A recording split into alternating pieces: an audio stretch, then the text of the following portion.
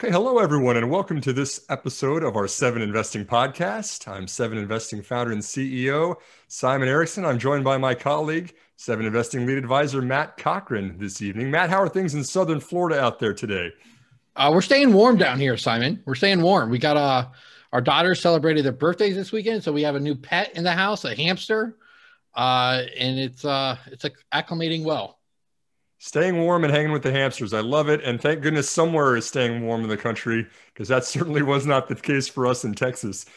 Matt, this has been an interesting year in 2021 on so many different accounts. I think that one thing that is a silver lining for it is that we've got a lot of individual investors that want to be more actively involved in the stock market. And so they're starting to ask questions of what stock should I buy and what brokerage should I set up with and how do I actually place trades? And I think this is a great chance for us to kind of focus a podcast on helping individual investors get up and running. And Matt, we're real excited to be bringing in one of our friends, private investor, Bill Brewster. Also, I'd like to introduce as a podcast extraordinaire. Thank you. Also calling from Florida. Hey, Bill, thanks for being on the program here with us this evening. Thank you. Nice to be here with you. I don't have any hamsters, but I am also warm. Well, Matt, maybe we should start the topic with brokerages. I'll hand it to you to kind of talk about, as we're getting started with investing, one of the first decisions is which brokerage to set up with. Yeah, absolutely. So like if you don't know, and you're starting out, a brokerage account is just what most investors use to buy and sell securities like stocks, bonds, mutual funds, ETFs.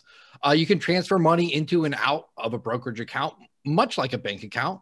But unlike banks, brokerage accounts give you access to the stock market and other investments. A brokerage company's, I guess you could say, their main duty is to act as a middleman that connects buyers and sellers to facilitate a transaction.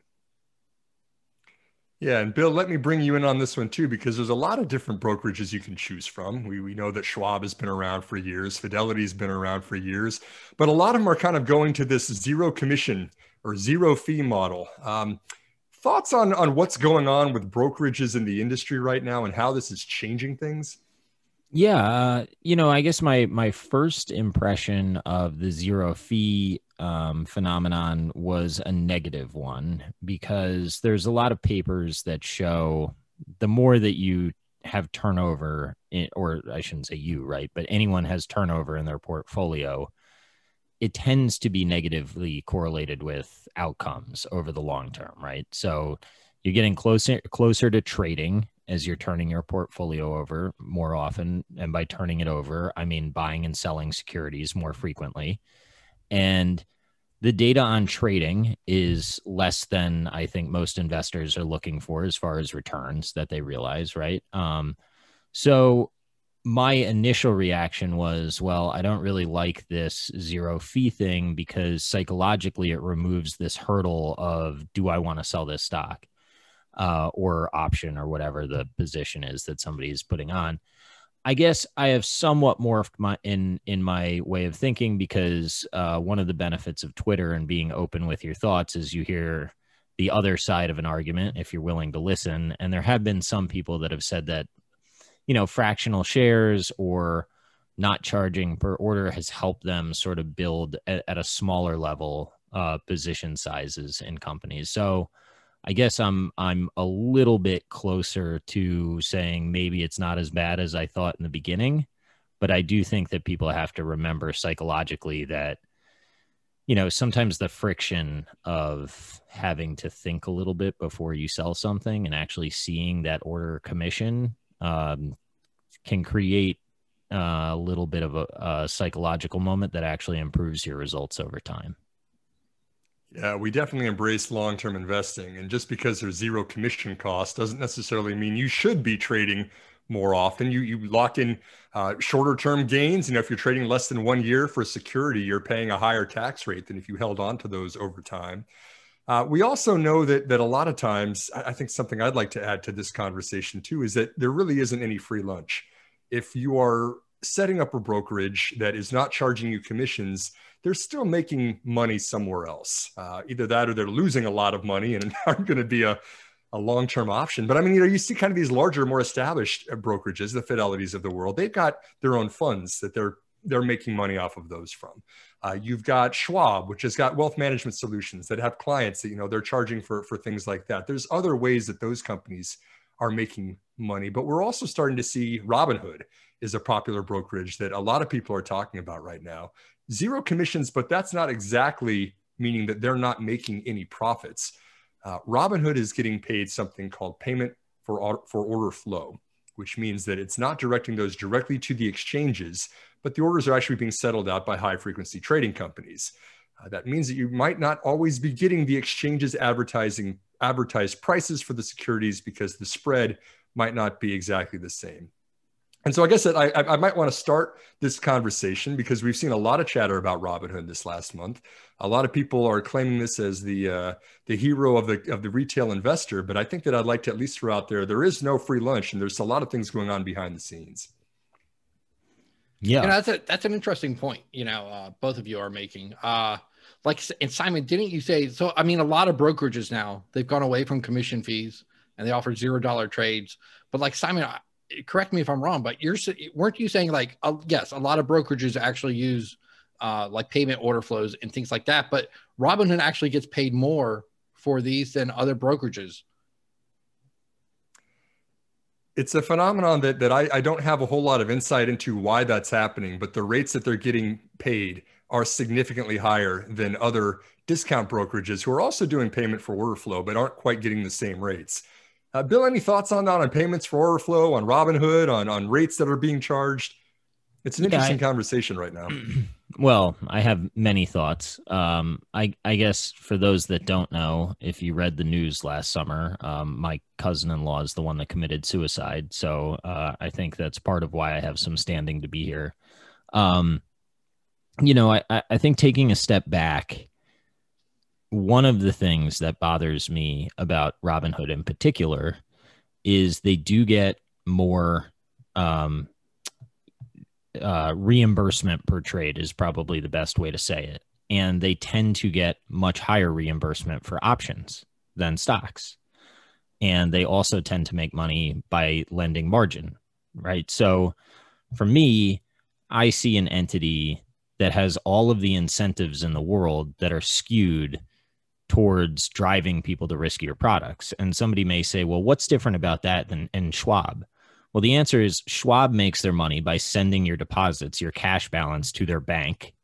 And they have like a bank subsidiary, and that's how they generate their money. Robinhood is strictly there to generate payment for order flow at this stage. And I happen to think that that creates, when you combine some of what I perceive to be the gamification and the brain hacks that are embedded in that program, or I guess platform or whatever app, I'm not going to give it the platform designation yet. You know, it really bothers me. And when I see it named Robinhood, which implies that, you know, it's taking from the rich and giving to the poor, and I see the behavior that it's incented to create, which according to all the studies seems to be diverting money actually from the poor to the rich, it offends me from the start. And I just think that on that particular platform or app or whatever I said I'm going to call it, I would just really caution people to think of the way that social media can create sort of dopamine hits in your life. Maybe think about whether or not you think your life is better off when you have those dopamine hits. And then think about whether or not those dopamine hits belong in investing, because that product seems to be built to me to facilitate the dopamine hits more than someone like Fidelity. And I can understand why somebody might okay boomer me, but you know, sometimes investing's not supposed to feel like a game. There's a lot there, Bill, I would like to touch on, you know, but I think you hit on like, I think the primary problem, like I have with Robin, well, one of the many, I guess, but like, it seems like everything they're incentivized to do is they're incentivized to encourage more trades, to encourage more options, to encourage buying on margin and everything like that. And there's no incentives, and there's nothing they're doing to incentivize like long-term investing. So just from an investing standpoint, and like forget even all the other stuff now, but they don't offer IRA accounts, for instance, which is like one of the most beneficial accounts for the vast majority of individual investors, IRAs or either a traditional IRA account or Roth IRA. You can make contributions with money and, the earnings grow tax deferred, right? Until you withdraw them in retirement. And by not offering these things and instead like encouraging more trades and being incentivized to do so, you can kind of see like how they designed the entire app on just more activity instead of like more responsible long-term investing. Yeah. So if I can piggyback on that, you can say, well, how do they incentivize, or Bill, how do they incentivize trading? Well, one way is if your stock moves up or down, 5% a day, they send you a push notification.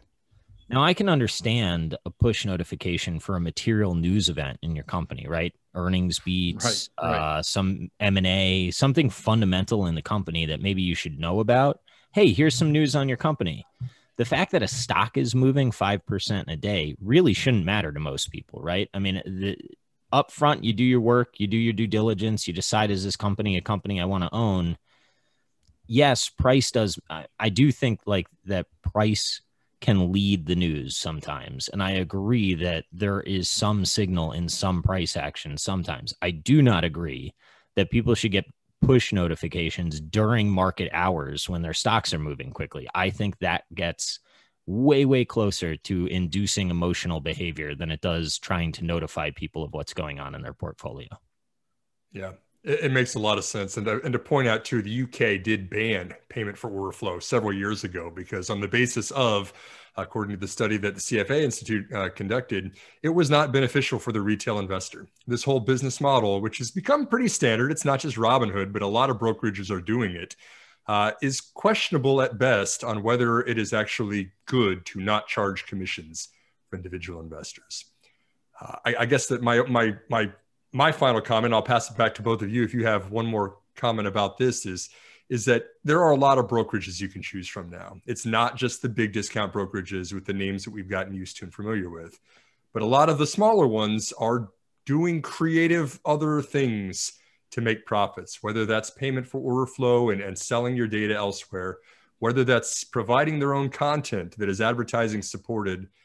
It's worth getting into the fine print when you're setting up a brokerage and really understanding whoever you go with, how they're making their money, and how your trades and your data is being used. Yeah, absolutely. Yeah, I totally agree. Yeah. And, another thing I think we wanted to talk about, Bill, was like, so when you look for a brokerage, you should also look for like, I don't know if you want to call it a high touch customer service, but almost inevitably, if you're a new investor and you're setting up a new account, you're going to have questions. And I remember, it wasn't that long ago. I remember calling TD Ameritrade like a number of times when I was getting set up, just like questions. They would send me an alert and I didn't know what it meant. So I'd call them, or I'd see a charge and I didn't know what it meant. And many times I called them and sure, were most of them easy questions, or do we have to stay on hold for 10 to 15 minutes before I get an answer? Sure, like maybe they couldn't solve it right away, but it was always good to pick up the phone and call them. I think I still have the number saved in my phone today, even though I haven't called them in years. But like customer service can matter a lot when you're talking about your money. Like there's a lot of, when you first put your money into a brokerage account, it's a nerve-wracking experience. Like I remember like the first time buying a stock for what for us at the time was a material amount of money. And like almost like my breath being taken away as the stock price would just like bounce up and down, and it's a nerve-wracking experience. And it's good to be able to pick up the phone and talk to someone, again, I think most of these companies, most of these brokerages, the Fidelities, the TD Ameritrades, the E-Trades, Vanguard, you can pick up the phone and talk to someone, and that's important. Yeah, I agree. I learned options trading on this platform, Thinkorswim. It's now a part of TD Ameritrade. This guy named Tom Sosnoff is the guy that started it. He led with education so hard and he leaned into it. And there was never a day that I traded with them, and I don't trade anymore because I was no good at it, and I don't recommend anybody does it. But if you must do it because you have to scratch that itch, I will tell you, like now he's at this firm, Tasty Trade. I don't know how they are. I've never traded with them. Like I said, I avoid options. But every single time I called them, I had somebody on the phone within 3 minutes that would walk me through the risk profile of the trade that I was going to put on. They would ask me what I wanted to do and whether or not I knew what I was doing, what month I wanted to do it in, what my risks were that I was taking. Like these were people that, while I don't advocate what they were promoting or selling, they took the responsibility seriously. And I just have, I would really encourage people to understand, especially with Robinhood, like when you sign on to that, they're going to give you a stock. I think the reason they give you a stock, it's probably because you don't want that stock. And if you want to sell that stock, you figure out how easy it is to just buy and sell a security. And then, by the way, to get your stock, you have to click on an icon that looks like a lotto ticket. And then to find out what stock you get to scratch a phone with your finger, just like you're at the gas station. So if you don't like take a step back and think about what are they trying to set up from the very start, and then you realize they don't have any phone support, like this is a real problem for me. And I would really encourage people, you're giving your money to a custodian, right? They should warrant that responsibility and that trust. This is not just something that you should just give to somebody, right? Because it's your hard-earned cash. And I think that a firm, we should demand as a society that a firm deserves that responsibility. And I personally don't think they do. And Bill, like you already brought up your cousin, and I know you've talked about this before, but do you want to, if you don't mind, would you talk through how that played a factor in the series of events? Oh, the lack of customer service? Yeah. Yeah, I'd be glad to. So this is all in the complaint. I mean, it's alleged, but his parents found emails where, what he did was he sold what is known as a put spread. So he sold a put and then he bought a lower put. And it's basically a way to express a view that a stock is going up, but you define the amount of risk that you have in the trade. So he thought that he could maybe lose, say, $4,000 on a trade.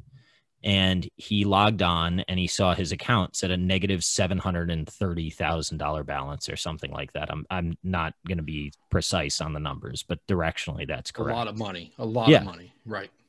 And at the same time that he saw that, he got an email from them, like an automated email that said, you need to bring $30,000 or $70,000 or something in cash to us by tomorrow.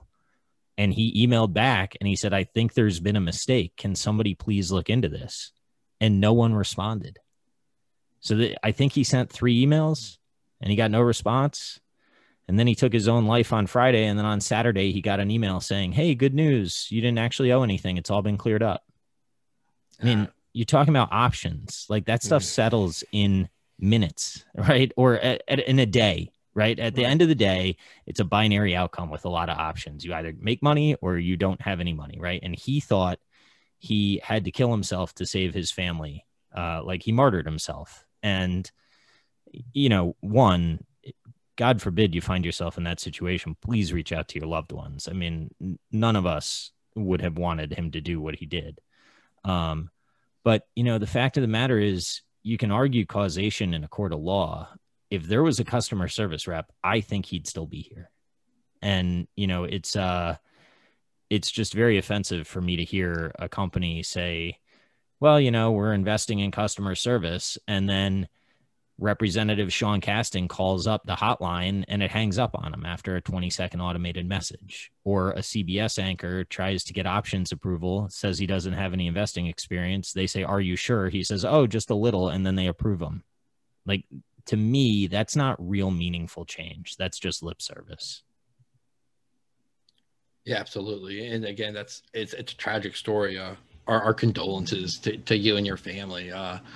But it's no worse, man. But, I'm thankful that his parents allowed me and not just allowed me, but wanted to go public with this, because our whole goal as a family is to make sure that no one else's kid has to go through this and no other family has to live this. And I'm hopeful that, you know, this has prevented some other tragedy somewhere in the world. But yeah, it's as bad as it gets. It's appalling lack of customer service where you send an email to a kid for all intents and purposes, telling him he owes immediately 6 figures, and to bring that to the table. And then when he tries to respond with a question saying, I don't think that's right. And it wasn't right. Yeah. And for no response. It's Matt, forget about a kid. My mom is not that financially sophisticated. If you sent that email to her, she'd be freaking out. That's a lot of money. Like, she doesn't have that kind of money. Not that many people do. That's a big number. So, you know, I mean, I think, we don't provide customer service, or we think it's, you know, enough, is just doesn't pass the smell test to me. Sure. Yeah. I think wrapping all that together, it's very important to know the brokerage you're getting in a relationship with, because it's probably going to be a long-term relationship. And I've been on record saying that I think that Robinhood has to completely change its structure within a year, or it gets shut down. Because you know what's ironic, Simon? If they did, imagine how much that firm would be worth over the long term. Right? If they just did things the right way. Yeah. But they're risking half the business from margin, half of it from payments from order flow. And neither of those is a good long-term investing behavior. Yeah, it's crazy. Bill, I'm going to switch gears on you. Yeah. And talk about GameStop and Wall Street Bets and Reddit and everything else we've been hearing about for the last month and a half. And I'm not going to get into the nitty gritty of the trades themselves. And I personally haven't even been checking the price of GameStop lately anyway. So I don't even know what it's trading at in the last 20 minutes. But this is an interesting story because a lot of people, this is kind of their first experience with investing in the stock market, right? Their very first introduction is seeing the price of GameStop go up. What was it, Matt? 7x within a couple of months there. I don't know. I think it was more than that. Oh, that was crazy. Right back down. Right. Yeah. I mean, imagine the expectations if this is your first experience with the stock market. And so GameStop aside, because, you know, we've talked on this program plenty of times, this is for many, for at least our team, we don't think a great long-term investment. But do you think that there is any long-term impact to investors from this story about GameStop, about Reddit, about Wall Street Bets? I guess, what do you mean by long-term impact? I'm not trying to be a lawyer on you, but I'm just trying to sort of box in the question a little bit. I did forget we have a lawyer here in the house. That's true, Matt. He's going to ask the tough questions back. I just went to law school, man. I never practiced. A lawyer in CFA, he brings us a little credibility, Simon.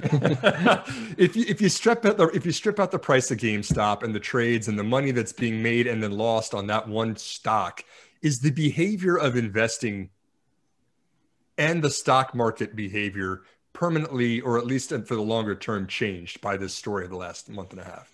I don't know. I mean, I think you guys would have a better answer because you were at the center, at the Fool of sort of message boards and whatnot, right? My inclination is to say probably not. The lesson that I take out of GameStop is there are crazy things that happen sometimes in markets. I don't think it's this populist little guy versus the hedge fund. I think that that's a flawed narrative, but I think it's one that sells news. So I think it's one that people are going to write. You know, it's a short squeeze. And if people want to see other short squeezes, look up what happened to Volkswagen in, what was it? I think it was 2008. I mean, that was crazy too. So there are situations where, you know, they're not common, but there are situations where a hedge fund or a set of hedge funds sort of gets themselves over their skis and has to cover, and there's no shares left. And then the price, who knows where it stops, right? I mean, I don't know why $400 a share was any different than $800 a share on that stock. Once it's absurd, it might as well just, you know, go nuts. I think that the idea of message boards and whatnot is nothing new. I do wonder if there's a little bit more of, you know, like this is a bull market and there's a lot of young kids out there and they haven't quite I don't know, gotten their, whatever.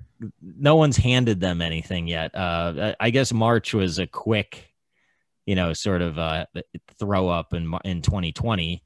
They haven't gone through a downturn, you're saying, Bill. Yeah, They like a haven't lost sustained money one, yet. right? Where like people really get washed out in the options market. I think a lot of people were close, but then I think they got bailed out. And I don't know. I would just, maybe the lesson that I would teach people, if I'm asked to teach anything, is, don't look at the stock market, don't look at the price as justification for what you're doing, because who knows what the price is going to be. I think, and if you're not confident in your valuation, something that I've really come around to is, if you really like a company, maybe a starter position makes sense, and maybe buying in over time makes sense as you get more comfortable with the story, and then you mitigate your risk of buying in the middle of one of these frenzies. But I don't think anything has fundamentally changed. Do you guys? Matt, go ahead. I don't know. How's that for a hot take? I'll jump in. I'll jump in. I have an opinion on this. I think that we're going to start seeing a lot fewer hedge funds and smart money and whatever we want to call them taking short positions on thinly traded stocks. Yeah. I think that the power of the crowd for this, and again, it's not against GameStop, but the reason that there was such short interest that was so high in that company was there was no clear catalyst of this happening. Right, GameStop was selling retail bricks and mortar locations with video games that were 10 years ago popular and no longer are. There was no way GameStop was going to increase its revenue and just completely knock it out of the park of what the expectations were. It was a safe, short bet, but it was also a thinly traded company. And when you combine a high short interest with thinly traded company, you can have situations like this play out. Yeah. Right. It would be different if we're talking about Apple, if we're talking about Amazon. We're not. We're talking about a small company that didn't have a whole lot of trading activity. And I think that permanently you're going to see a lot of people scared to lose their shirt because of exactly what happened with GameStop. I do think, yes, to your point, Simon, risk management at hedge funds probably got, well, especially in those cases, like way too loose. Like, I mean, what are you doing shorting a stock? I mean, Bill, you had Jen Ross on your podcast, who's a short seller, who talked. It was fascinating. Yeah. The timing of that podcast, Bill. I know that was timed well, wasn't it? It was like a week or two before this goes down, and you have a short seller on your podcast talking about the risk of shorting stocks that like had a lot of short interest and things like that. And then to hear that podcast, and I listened to it like a week late anyway. And to hear that, and then like it was like the next few days for me, I see this happen in real time. And it was an incredible lesson. As someone who does not practice shorting stocks, I'm not too familiar with the art of it or the practice of it. And to see it play out like that, yeah, I think a lot of hedge funds were loosey-goosey with their risk management for sure. But Simon, on the consumer side, do you think this fundamentally changes anything, like with the retail investor? I mean, to me, the biggest problem, Matt, is that there's kind of this casino mentality of the stock market that we're playing with right here, right? People are not getting into GameStop and investing for 3 years. They're playing the suckers rally where everyone's just on social media collectively saying, hold, buy this, we're all going to win in this together. And we know that that's not sustainable. We know that someone is stuck holding the bag at the end, and it's a matter of time before the dominoes fall and the house comes crashing down. I mean, this is, to me, the biggest problem with this story. I like that individuals are more actively investing. I like that there's power of the retail investor and there's information being shared, even if it is for trades that just completely seem out of whack. What I don't like is that no one is thinking about GameStop, at least in the commentary that I've seen about this trade. No one was thinking, hey, I want to stick with this company for the next 5 or 10 years. Everybody's saying, hey, I'm going to get in and I'm going to pay off my student loans within the next 20 minutes because this thing's going to the moon and everybody else has got my back and we're sticking to the man. That's just not how the stock market works. Well, and Simon, to your point, I mean, they were doing it through out of the money, short dated call options, which, if you're just learning the investing, I will assure you that those are guaranteed to pretty much go to zero. Super risky. Within like maybe risky. 5 days. So vanilla money management. I don't know what you guys are talking about. Yeah. I mean, so, to give people some perspective, I think 7 Investing probably takes a little bit of a growthier lens than maybe I take to the market. but our common thread is we all believe in long-term fundamental analysis and buying companies that you can own for the long term. So when we see 5-day out of the money call options, we all collectively get offended at the same time. So, well, Bill, to that point, and don't answer this if you don't want to, but you did throw up there that you have a legal background. So a lot of people are tossing out the word manipulation, right? Is this market manipulation that people are pumping up this thinly traded stock that they're going to make a lot of money in those short-term call options that they've got? Do you think the hammer comes down on anyone from this, or is this just wisdom of the crowd speaking out? I don't know. I mean, the best way to tell you is I don't know the legal technicalities of internet message boards and what is and isn't manipulation. I can tell you that, like, Matt already told me that you do. He said that if we had you on the show, you could answer those questions. I appreciate him talking me up, but he oversold my capability on that one.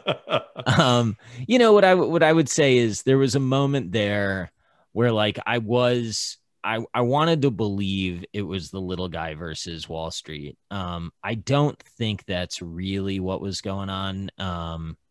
And maybe I'm wrong. I haven't really followed the story recently, but I guess I always worried that it was going to be the little guy that was left holding the bag. And I didn't like when the trading got restricted on them. I thought that was changing the game in the middle of it. Even though I don't like the game that was being played, I sort of figured let the game play out. That was the sportsman-like answer to me. But again, some of these brokerages, they were undercapitalized, and that goes to knowing the game you're playing. And if you're playing a game that sort of, regulatory reasons can change the rules on you, I would argue a lot of people didn't know the actual game they were playing. And, it's fun until the rules change, but the rules didn't actually change. People just didn't know the rules. And when you have really short dated options, that can cost you everything. We kind of are at this perfect storm for this cultural moment, though, right? So you have the Robinhood on one hand, which has made like investing and access to these types of options like super easy, and they've simplified it, and they've eliminated basically any friction the individual investor has to like accessing these types of trades with an app, and it's almost gamifying it, to an extent, like, with the scratch off tickets to win stocks and things like this. And then on the other hand, you have TikTok, and today, like, I don't know if you follow them on Twitter, but TikTok investors on Twitter, they always post these videos. And at first I thought these can't be real. These are like parodies. But today there was like one where it was like, there was a young female like saying how to like get 8% a day and turn $100 into $1,000 within a month, and then 1,000 to 10,000. And all it was options, and using options to get 8% a day. Yeah. And all you have to do is win every single time, and you'll be fine. And Matt, can I ask, did she know how to win every single time by looking at what happened in the past? You just buy the ones, because that was my favorite one. Yeah. This happened last year, so it's bound to happen next year. Like, no, lady, that's not how it works. No, you just buy the stocks that go up. Come on, Bill. Yep. What have I been doing my whole life? Right. I mean, it's so easy. And then you also have these things like Reddit and Wall Street Bets, and it's like almost like you mix them all together, and it's like you just have this perfect storm of like of where more than ever before you have these individual investors, like, I don't know, more than ever before, but you have this moment of, yes, people are interested in the stock market, and they're getting like totally the wrong lessons out of all of it. Well, that's why they, could use a service to guide them through some of these things, I think. And one thing that we did say that was somewhat as a joke when we said, buy stocks that are going up. I do think it's important to acknowledge that momentum actually is a persistent factor. So over the short term, at least, stocks that are going up tend to go up. But I would not recommend that solely as a strategy. I would recommend finding a trusted group of advisors or individuals that can help you navigate the market. Preferably 7 of them. Preferably 7 if you have 7 individuals. That's right. Maybe if they give you 7 ideas a month. I don't know. For a low, affordable price. I have no. Where could I find such a thing? Do you guys have any idea? If we find one, we will let you know. Okay, good. Sure. Speaking of strategy, let me Let me ask you too, Bill, because you have mentioned to me that your strategy as an investor has changed quite a bit over the last couple of years, right? You were This is talking about true. options at first and kind of trading and didn't love that. I know that you kind of self-identified more as a value investor for a little while yes. there, but They're I dirty think words. there I are speak them. tinklings of growth investor that are coming into the picture every now and then as well. Yeah. But I guess to frame this, we saw the NASDAQ selling off today, and a lot of the conversation was around interest rates. The T-bills increased. I don't know the specifics right off the top of my head, but they went up quite a bit for the 10-year Treasury note. And a lot of conversations are saying, okay, is inflation on the table? Are a lot of tech companies and their valuations stretched because interest rates have been near zero for so long? And so, Bill, as somebody who's seen a bunch of different styles of investing, whether that's value, growth, or however else you want to define the different ways that you can be an investor, what is your thoughts on inflation and the valuation of the market, and how are you approaching investing personally for you? You're asking me questions I don't have answers for. I like this. So I'll weasel my way into an answer, and please, no one listen to it. I'll ask Matt Cochrane next, too. I just figured I'd pick on you first. So I think that, you put a gun to my head and say, answer this, right? I would say, I think that so first of all, if inflation takes off and the 10-year goes to 4%, everything's coming down. Right. Like, I mean, your discount rates are too low today versus where they're going. I don't think that's what expectations are currently. So yes, I think you could see a pullback.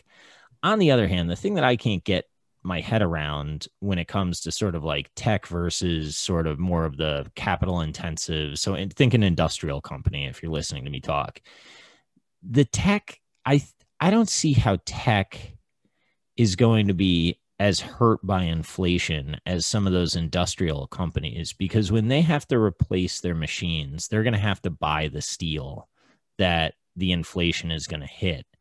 And tech, I think you'd have a hard time convincing me that the labor that goes into the tech SG&A, so sales, general, and administrative costs, like those people are already getting paid a lot. And there's already a lot of demand for those engineers. So they've sort of had wage inflation and been able to sort of buck that, right? They have performed well in the face of paying people more. Now, do those people demand even more if inflation's 4%?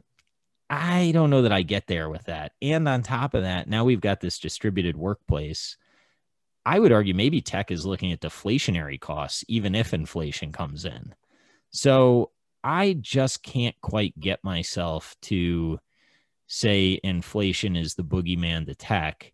I do think discount rates are going to, you are going to have lower valuations across the board, I think, if everybody has to sort of put a higher cost of capital out there. But I would almost argue that the dispersion will get even bigger. And I know that some of my value brethren are going to really not like that I said that, but you heard it on the Seven Investing podcast. I know. They're going to say that I turned on them. It's not, I'd say it on the value investing podcast I'm on too, to be fair. I'm not trying to hide. The other thing that I would say is I'm not convinced this isn't one big inflation head fake that goes away and everybody sort of wants inflation to come because they feel like it should come because there's so much spending.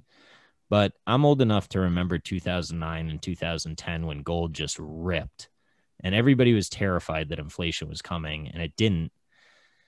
Now you have a sort of a different fiscal policy, right? Because we're putting money into people's hands that'll actually spend it. So maybe there will be more money flowing through the system. That's known as like the velocity increasing. That's very possible. But ultimately that's going to go to corporations' coffers. So I expect earnings to be really big these next 2 years. I think we're primed and the trends in housing are really good. And housing, if you think about all the tradespeople that are required to build houses, the multiplier, and all those people get paid, all those people spend money. They spend money at Home Depot also. Like, I don't know. I think we're going to have a booming economy if you really ask me. So I'm not that worried about inflation. Famous last words.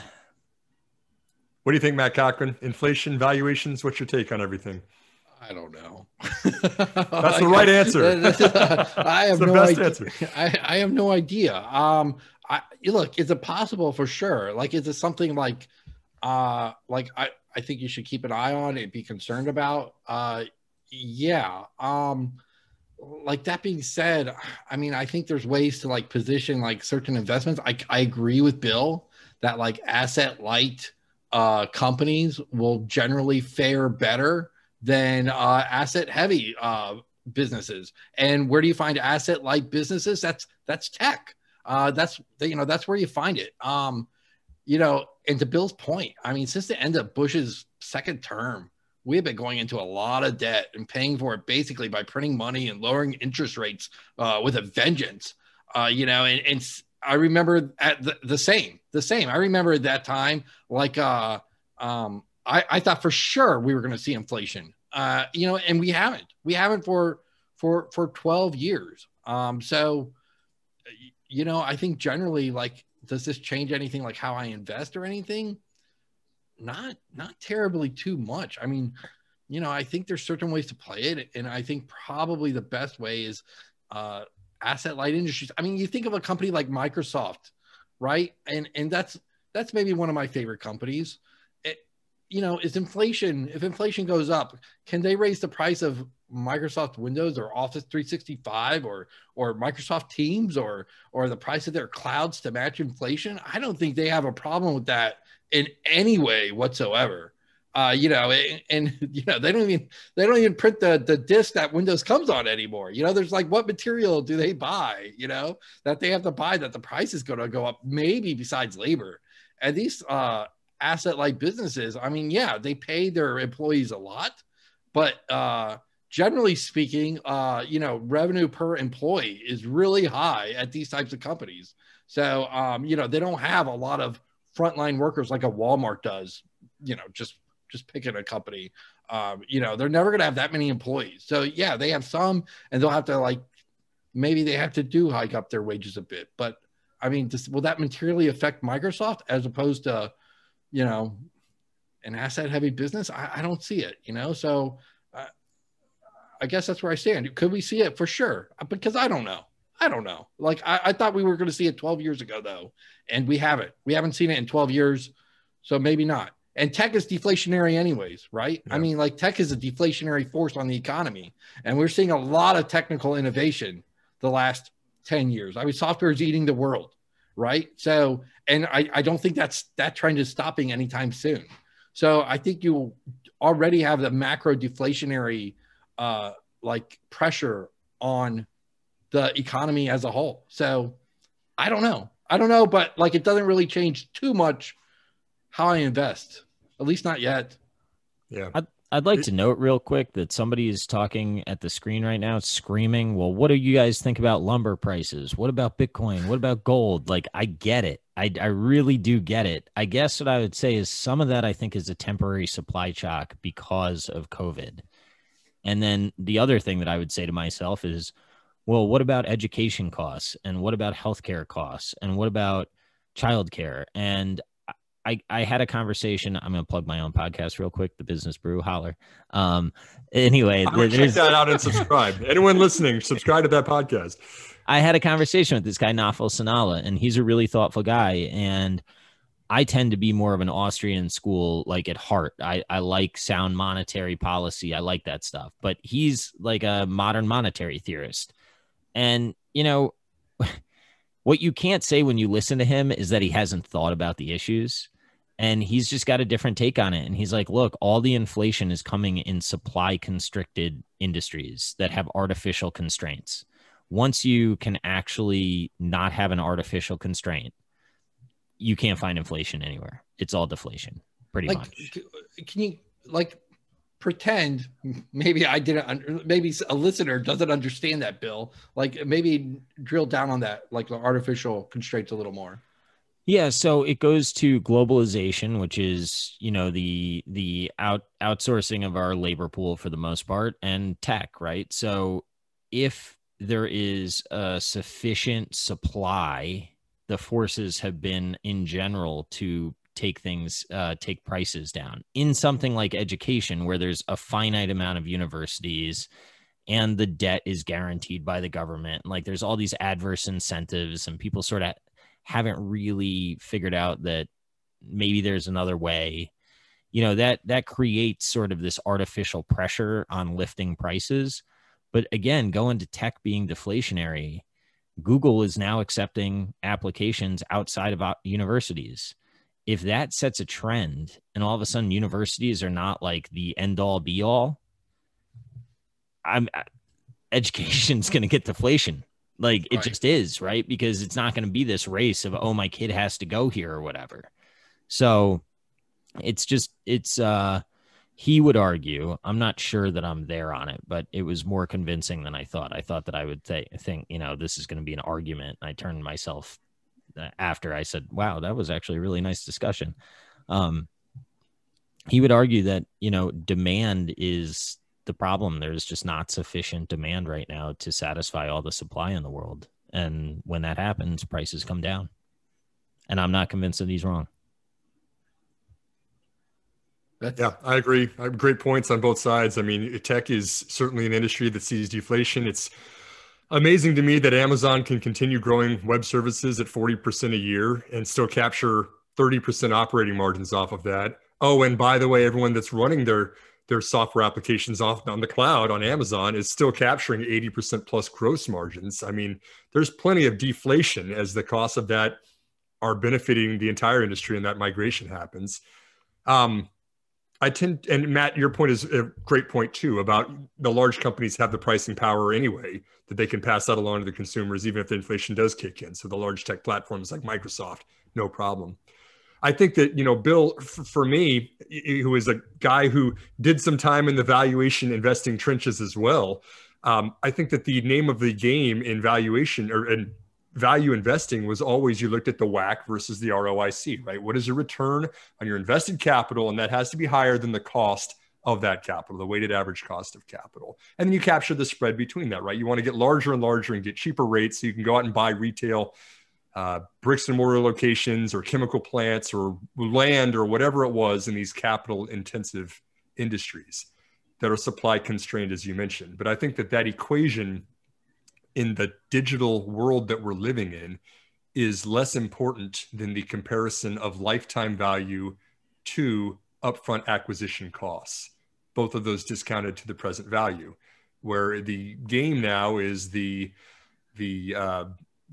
angle of the hypotenuse of the triangle. If you're looking at the growth curve of a business over time, is increasing, right? Businesses are growing faster and faster because they're capturing so much of that upfront. And the lifetime value of these recurring revenue businesses makes it more and more attractive to just spend the money to acquire upfront. And for me, it's kind of a combination, if you would, of value and growth investing. We both talked about we're fans of tech in this market climate that we're in right now. But I think that continues because I think the name of the game, if you're doing the financial analysis for a business, it's not just about raising a bunch of money at the lowest rate possible anymore to buy assets. It's about those long-term recurring relationships that are built on top of a tech stack. Yeah, no, I think that's right. I guess like where I have some doubt in my head is when the current cash flow is this low and the valuations are as high as they are, there is a part of me that says, boy, you got to be right for a really long time. But that's somewhat mitigated by tech does tend to trend towards winners, at least from what I've seen. Yeah. Very true. I wish I came on here and sold you guys a big inflation story. It'd probably be good, like way better for likes and clicks and stuff. People love an inflation, hawk, but I just Michael Burry from The Big Short, he's out on Twitter right now saying, hey, the inflation is coming. And he's been right on a couple of contrarian calls before. So I think it's worth. He was with me on Curate. Shout out to Mike Burry. But here's the thing. So what do you do? Like, to me, and I'm not a financial advisor. I just run my own stuff. But to me, like that's an asset allocation question. That's not a stock question, right? Like, so to go into some sort of like what I'm going to buy, and I owned airlines. I understand the airline thesis. I think they're priced a little bit rich here, but like I'm going to go buy airlines because I don't want to own tech because I'm worried about inflation. Like that doesn't make any sense to me. I guess you could buy a mining company, but I mean, then you're playing cycles, and show me how many people have actually made money in mining. Not that you can't. One of my best friends retired on the beach in his 30s because he flipped oil companies. So like you can make money in commodities. I cannot, right? Like I just don't have that skill set. So I just don't know. Even if you tell me inflation's coming outside of a capital allocation, sort of like how much bonds and whatever do I want to own, I can't get myself to buy junkier stocks on an inflation thesis. That doesn't make sense to me. Well, great points on all topics. Thanks, Bill Brewster, for joining our podcast here this evening. You know, Matt, we started with kind of a basic podcast outline of talking about brokerages and how to buy stocks. And then we started talking about inflation and international investing in tech. We've kind of covered the whole gamut on today's show. Yeah, no, it's going to be a mess trying to write the accompanying piece to this podcast. That'll be fine. You just have to say it's all of a sudden 8 investing. There you go, Bill. Hey, Bill, real quick. I mean, like you gave a short plug, but tell listeners about your podcast and what you're trying to do. I'm super proud of it. Thank you. It's called the Business Brew. I think it's really good stuff. It's long form discussions.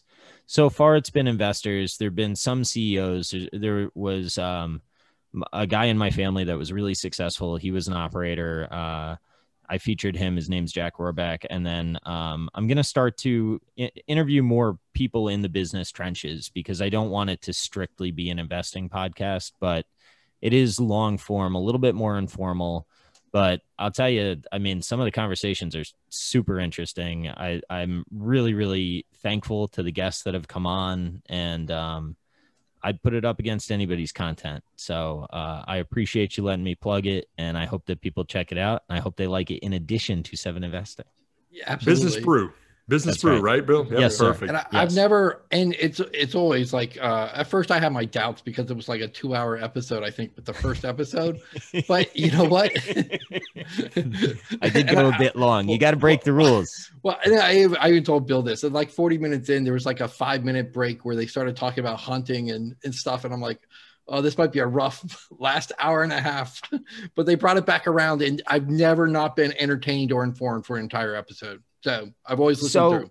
So always. that episode that you're talking about is this guy, Mike Mitchell. We started out talking about QVC. We made money together on QVC, so it was fun to talk about. But I think the really cool example that he brought up was when he talked about going through his firm bought Zales, the jewelry store, and talking about managing through the financial crisis. And, you know, like he was really open about what it meant to have to fire people. I mean, when I don't have the video because I want people to feel comfortable when they're talking to me, but when I was watching him talk, like his lips were trembling and he was like not crying, but his eyes were teary. Like it was real emotion. And that's what I'm trying to marry. Not everything in finance is like roses and everybody's on top of the world, right? So I'm just trying to talk about what life is and tie it to business. So thank you guys for giving me the chance to plug it. Yeah, absolutely. Yeah. And Bill is also on Value After Hours every week with Tobias Carlisle and Jake Taylor, another great podcast. Well, thank you. I do too much media, but I thank you for having me. This is fun. I liked it. Yeah, we had a lot of fun. Thanks for chatting with us, Bill. Thanks, Matt, for my colleague for being on this episode. And thank you for tuning in to this episode of our 7 Investing podcast. We are here to empower you to invest in your future. We are 7 Investing.